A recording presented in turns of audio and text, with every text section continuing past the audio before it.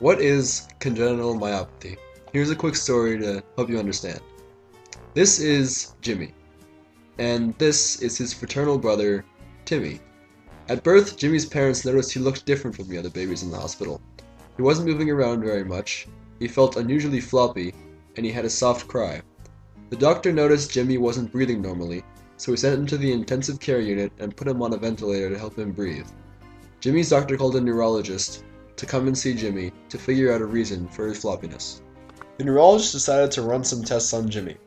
First, he lifted Jimmy up as he was lying down to check if his head lagged behind the rest of his body as he pulled Jimmy up. It turned out it did.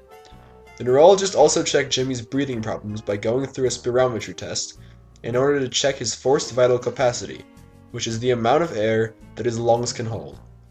She also ordered a swallowing study because he had trouble feeding and getting nutrition and found that he needed a feeding tube.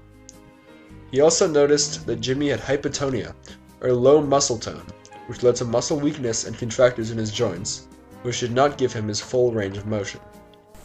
The neurologist recommended that Jimmy's parents get a muscle biopsy or microscopic image of a muscle to diagnose Jimmy. The location of where the biopsy is performed is important. In order to get an accurate diagnosis of the disease, the most affected area of the muscles should be taken. In order to find the most affected muscle to get accurate results for the biopsy, the doctor first performed an ultrasound, a technique of using sound waves to visualize structures too small to be seen by the human eye. He used this to check exactly where the affected muscles were. Another way to check would be an MRI, but this technique would not be very effective on young children such as Jimmy, because it is too loud, and Jimmy would have to stay very still for a long time. They found the most affected muscles in the thigh. Jimmy went to a surgeon. The surgeon removed some tissue from Jimmy's thigh muscle. The tissue was then frozen and sent to a lab. The pathologist at the lab later evaluated the muscle biopsy. He determined that Jimmy has a form of muscle disease called congenital myopathy, or CM. Congenital myopathy is a genetic muscle disorder present at birth that leads to muscle weakness. It differs from another muscle disorder called congenital muscular dystrophy because it is not progressive, meaning that it usually does not get worse over time. The problem in CM lies inside the muscle cell.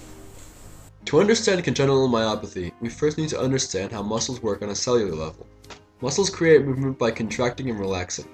When a neurotransmitter called acetylcholine is released from the nerve, it attaches to a receptor which then in turn causes a chain of events which ultimately leads to the release of calcium.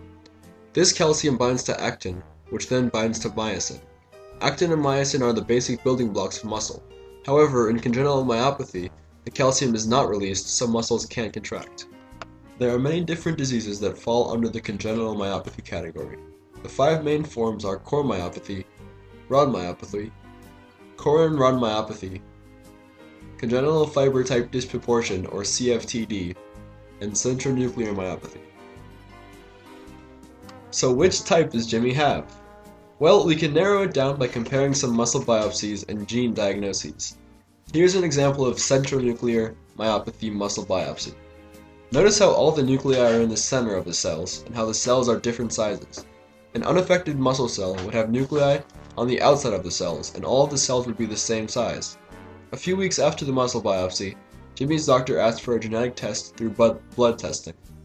When the results of this test came in a couple of weeks later, we found out that the MTM1 gene was affected, and that caused Jimmy to have the disorder.